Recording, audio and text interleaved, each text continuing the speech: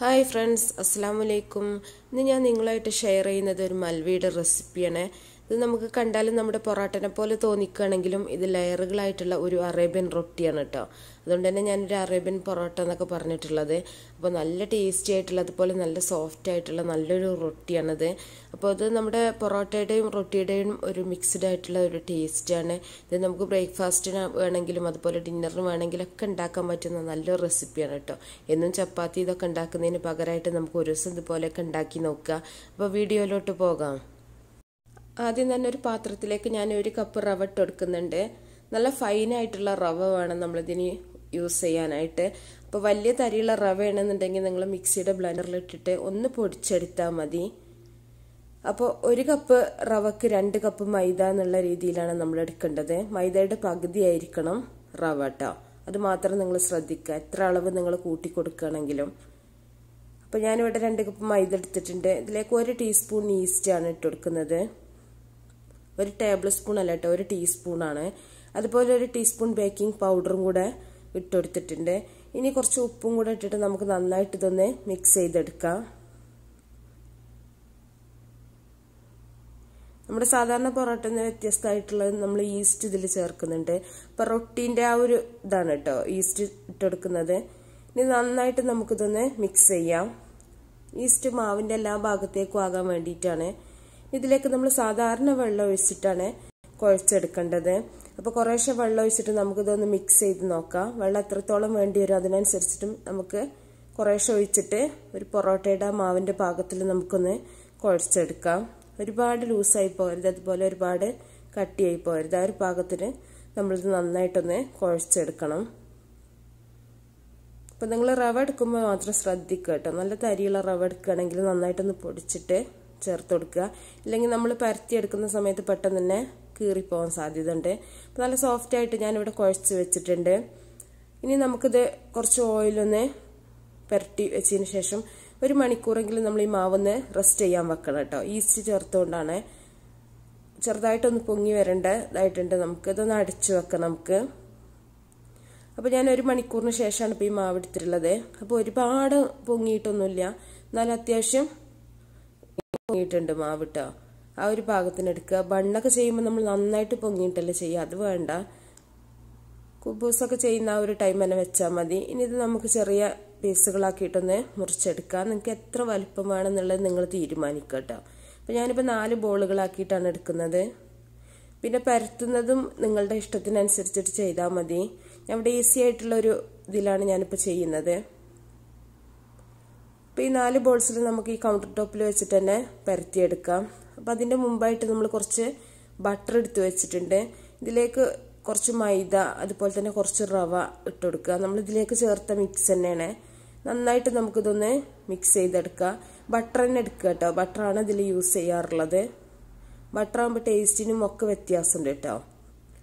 Oil എടുക്കരുത്. ഓയിലാകുമ്പോൾ ഇത്രയും taste നമുക്ക് കിട്ടൂല. ഇനി നമുക്ക് ഓരോ ബോളുകൾ എണ്ണ ഒന്ന് പുരട്ടിയതിന് ശേഷം ഒന്ന് പരത്തിയെടുക്കാം. നന്നായിട്ട് നമ്മൾ കൈ കൊണ്ട് തന്നെ നല്ല കട്ടി കുറച്ചിട്ട് പരത്തിയെടുത്താൽ മതി. റോളറിൻ്റെ ആവശ്യമൊന്നുമില്ല കേട്ടോ. ഇത് നിങ്ങൾക്ക് ഇതിലും കൂടുതൽ ഈസി ആയിട്ടുള്ള ഇതിലാണ് നിങ്ങൾ പരത്തുന്നതെന്നുണ്ടെങ്കിൽ എങ്ങനെ വേണമെങ്കിലും നിങ്ങൾക്ക് പരത്തിയെടുക്കുക. നമുക്കിത് കുറച്ച് ലെയറുകളായിട്ട് റോളുകളാക്കി എടുക്കാൻ വേണ്ടിയിട്ടാണ്. അത് നിങ്ങളുടെ സൗകര്യത്തിനനുസരിച്ച് നിങ്ങൾക്ക് പരത്തിയെടുക്കാം കേട്ടോ. അപ്പം ഞാനൊരു എളുപ്പ വഴിയാണ് ഇപ്പോൾ കാണിക്കുന്നത്. കൈ വെച്ചിട്ട് നല്ല കട്ടി കുറച്ചിട്ട് പരത്തിയതിന് ശേഷം നമ്മൾ ബട്ടറിൻ്റെ ആ ഒരു മിക്സ് ഉണ്ടല്ലോ, അത് നന്നായിട്ടൊന്ന് എല്ലാ ഭാഗത്തും ഒന്ന് തേച്ച് പിടിപ്പിക്കുക. അപ്പം നിങ്ങൾ ബട്ടറിനെ എടുക്കാൻ ശ്രദ്ധിക്കുക കേട്ടോ. ബട്ടറാണ് ഇതിൻ്റെ റെസിപ്പിയിലുള്ളത്, ബട്ടറാണ്. അപ്പം നിങ്ങൾ അതിന് പകരം ഓയിൽ എടുത്തിട്ടുണ്ടെങ്കിൽ എത്രത്തോളം ടേസ്റ്റ് ഉണ്ടാവും എന്നുള്ളത് എനിക്കറിയില്ല. ഞാൻ ഓയിൽ ഇതുവരെ ചെയ്തിട്ടില്ല കേട്ടോ. ഇതേ സെയിം മെത്തേഡിൽ നിങ്ങൾക്ക് ആട്ടയിലും ഗോതമ്പ് പൊടിയിലും ചെയ്യാം. ഇനി മൈദ കഴിക്കാത്തവരാണെങ്കിൽ നിങ്ങൾക്ക് ഗോതമ്പ് കൊണ്ട് ഇതുപോലെ മൽവി ഉണ്ടാക്കാം കേട്ടോ. അപ്പം നന്നായിട്ട് നമുക്ക് 4 ബോൾസ് ഇതുപോലെ തന്നെ പരത്തിയിട്ട് ബട്ടറിൻ്റെ ആ മിക്സ് നന്നായിട്ട് എല്ലാ ഭാഗത്തേക്കും തേച്ച് കൊടുക്കുക. അത് നമുക്ക് ലെയറുകളായിട്ട് കിട്ടാൻ വേണ്ടിയിട്ടാണ്. ഇനി ഓരോ നമ്മൾ പരത്തി വെച്ച് ഇതാക്കിയിട്ടുള്ളത് അതിൻ്റെ ഉള്ളിൽ വെച്ചിട്ട് ഞാനൊന്ന് റോൾ ചെയ്തെടുക്കുന്നുണ്ട്. അങ്ങനെ ആകുമ്പോൾ നമുക്ക് പൊറോട്ടൻ്റെ ആ ഒരു ചുരുട്ടി വെക്കുന്ന ആ ഒരു ബുദ്ധിമുട്ട് ഇതിനില്ല കേട്ടോ. വളരെ പെട്ടെന്ന് തന്നെ നമുക്ക് നമ്മുടെ ജോലിയൊക്കെ തീരും. അപ്പോൾ ഇത് നിങ്ങൾക്ക് ഇഷ്ടമാണെങ്കിൽ ഈ ഒരു മെത്തേഡ് നിങ്ങൾ യൂസ് ചെയ്യുക. അല്ലെങ്കിൽ ഇതിൽ എളുപ്പമായിട്ടുള്ളത് നിങ്ങൾക്ക് അറിയുന്നുണ്ടെങ്കിൽ അതുപോലെ ചെയ്താൽ മതി. അപ്പോൾ ഞാൻ എല്ലാം ഒന്ന് റോൾ ചെയ്ത് വെച്ചിട്ടുണ്ട്. ഇത് നമുക്കൊന്ന് നന്നായിട്ടൊന്ന് എല്ലാ ഭാഗവും ഒരുപോലെ ആകാൻ വേണ്ടിയിട്ടൊന്ന് വലിച്ചു കൊടുക്കുക കേട്ടോ. അപ്പോൾ ഇതിൻ്റെ സെൻറ്റർ ഭാഗം കുറച്ച് കട്ടിയായിട്ട് നിൽക്കുന്നുണ്ട്. അപ്പോൾ എല്ലാ ഭാഗവും ഈക്വൽ ആവാൻ വേണ്ടിയിട്ടാണ്. ഇനി നമുക്കിത് ഓരോ പീസുകളായിട്ട് കട്ട് ചെയ്യാം. വലിപ്പമൊക്കെ നിങ്ങളുടെ ഇഷ്ടത്തിനനുസരിച്ച് എത്ര വേണമെന്നുള്ളത് നിങ്ങൾക്ക് തീരുമാനിക്കാം. അപ്പോൾ നിങ്ങൾക്ക് കാണുന്നുണ്ടാവും നമ്മൾ പൊറോട്ടയൊക്കെ ചുറ്റി വെച്ച് അതേപോലെ തന്നെ ആയിട്ടുണ്ട്. നമ്മൾ പ്രത്യേകിച്ച് എടുത്ത് ചുറ്റിയിട്ടൊന്നുമില്ല കേട്ടോ. ഓരോന്നും ഇങ്ങനെ പരത്തി ചുറ്റിയെടുക്കുകയാണെങ്കിൽ ഒരുപാട് ടൈം എടുക്കും. ഇതുപോലെയാണെങ്കിൽ നമുക്ക് നമ്മുടെ പണിയൊക്കെ വളരെ പെട്ടെന്ന് തന്നെ ചെയ്ത് തീർക്കാൻ പറ്റും. ഇനി ഇത് നമുക്ക് കുറച്ച് ഒരു 10 മിനിറ്റിന് ശേഷം നമുക്ക് സാധാരണ നമ്മൾ പൊറോട്ടയൊക്കെ പരത്തുന്ന പോലെ തന്നെ പരത്തിയിട്ട് ഒരു തവയിൽ ചുട്ടെടുക്കുക. ഇനി ചുടുന്ന സമയത്ത് ഒരുപാട് ഓയിൽ ഒഴിക്കേണ്ട ആവശ്യമൊന്നുമില്ല കേട്ടോ. ഇതിന് നമ്മൾ പൊറോട്ടയൊക്കെ ചുട്ടെടുക്കുന്ന സമയത്ത് നമ്മൾ തവയിലേക്ക് കുറച്ച് ഓയിലൊക്കെ സ്പ്രെഡ് ചെയ്ത് അങ്ങനെയൊക്കെ ചെയ്യാറുണ്ട്. ഇത് അങ്ങനെയൊന്നും അതിൻ്റെ ഒന്നും ആവശ്യമില്ല. ഇതിൻ്റെ ഉള്ളിൽ ബട്ടറൊക്കെ ഉള്ളതുകൊണ്ട് തന്നെ നല്ല സോഫ്റ്റ് ആയിരിക്കും. അതുപോലെ ഈസ്റ്റ് ചേർത്തുകൊണ്ട് തന്നെ നന്നായിട്ട് തന്നെ പെട്ടെന്ന് തന്നെ നമ്മളെ ഇത് വെന്ത് കിട്ടും. സാധാരണ പൊറോട്ടനേക്കാളും ഈസി ആയിട്ട് നമുക്കിത് ചുട്ടെടുക്കാൻ പറ്റും. അപ്പോൾ ഓരോന്നായിട്ട് നമുക്കിതുപോലെ ചൂടായ തവയിലിട്ടിട്ട് നന്നായിട്ടൊന്ന് ചുട്ടെടുക്കാം.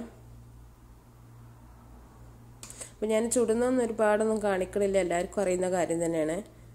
സാധാരണ നമ്മൾ പൊറോട്ടയൊക്കെ ചുട്ടെടുക്കുന്ന പോലെ തന്നെ ഇത് അടിക്കൊന്നുമില്ല കേട്ടോ. പൊറോട്ട അടിക്കുന്ന പോലെ അടിക്കൊന്നുമില്ല. നല്ല ലെയറുകളായിട്ട് തന്നെ ഉൾഭാഗത്തുണ്ടാവും.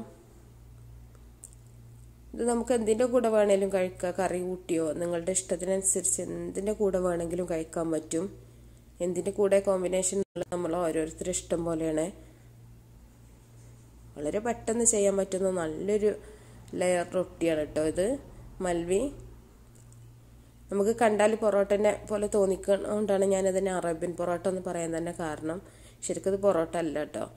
ആ ഒരു ലെയറുകളും കാര്യങ്ങളൊക്കെ പൊറോട്ടനെ പോലെ തോന്നിക്കുകയാണെങ്കിലും ടേസ്റ്റ് വൈസ് നല്ല വ്യത്യാസമുണ്ട്.